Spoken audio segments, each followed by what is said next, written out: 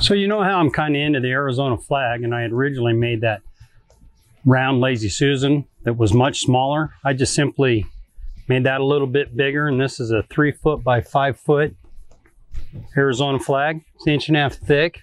This is the door to my outdoor TV cabinet. It's pretty heavy, but I've got these gas shocks.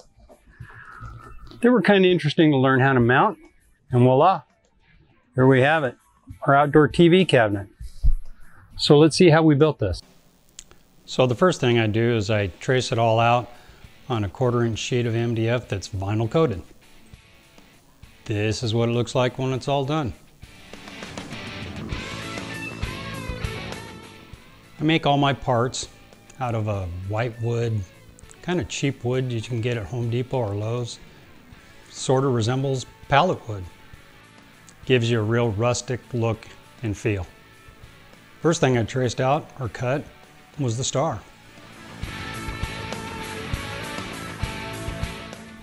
Originally I thought I'd do all the parts all at one time, but I figured that wasn't a good idea, so I started with the blue field first, or actually second.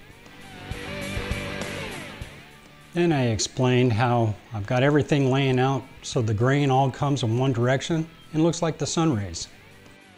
Using double stick tape, stuck it down and cut it out.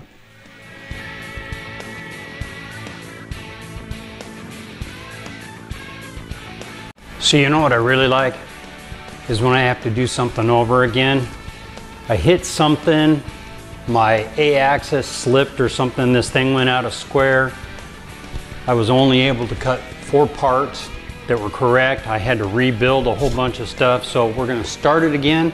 This time we've got 4 parts that are already done, so now we only have to do, I think it's like 9. So loaded it up and started over again. After all the parts were cut out, I just cleaned up all the glue joints, a little wire wheel, maintained that rustic look. Then did a dry fit, and believe it or not, it fit. So while it was in pieces, I painted the blue parts blue, red parts red, and yellow parts yellow. The star is going to be a little bit different color, so it got 2 coats of 2 different kinds of stain. Hardest part of this build was trying to figure out how to put it together. I did layout marks with tape, used biscuits to put it together, clamps. It was tedious.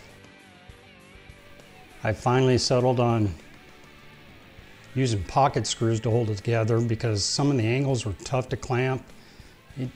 It was just a long, exhaustive process, but it took a while and we finally got it together.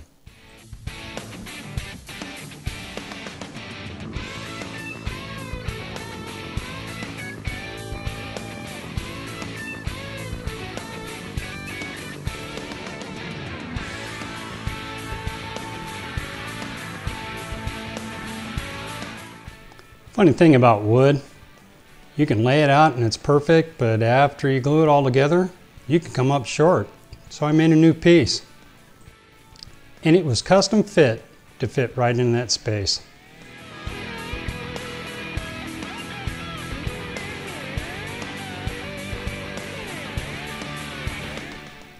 I surfaced the back so the whole thing was flat because I need to put a piece of plywood on this to make it more stable and not come apart at all the joints. To say that was a sawdust maker would be the understatement of the year. No more surfacing anything until I get a boot for my dust collector. But anyhow, this thing is pretty smooth. It's pretty nice and flat. We'll go ahead and glue it up to that back.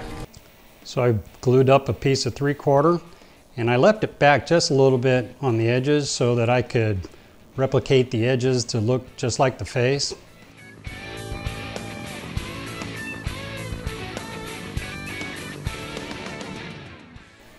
I did this by screwing a long piece and then putting these little blocks on the edge, and then went ahead and cut the thing all out to dimension. Some polyurethane on the front and some polyurethane on the back and on the inside of the cabinet box.